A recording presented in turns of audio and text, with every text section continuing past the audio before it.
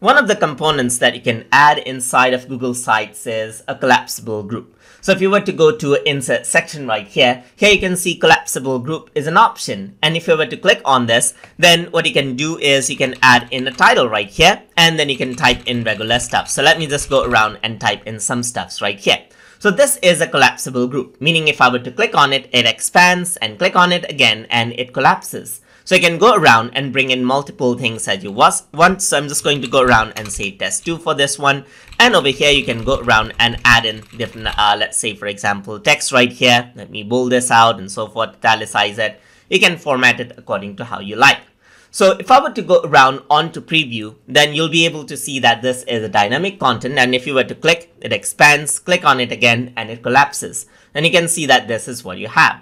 If I were to have any other content right here, let's say, for example, I'm going to go around and add in content besides this. So let me just go around right here. There's some contents as you can see right here.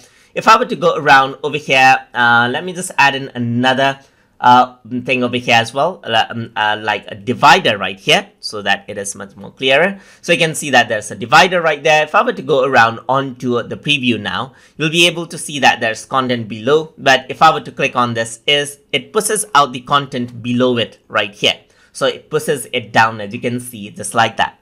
And that is how you can add in collapsible groups inside of Google Sites. So hope you guys learned something as always. And as always, please like, comment, share, and subscribe.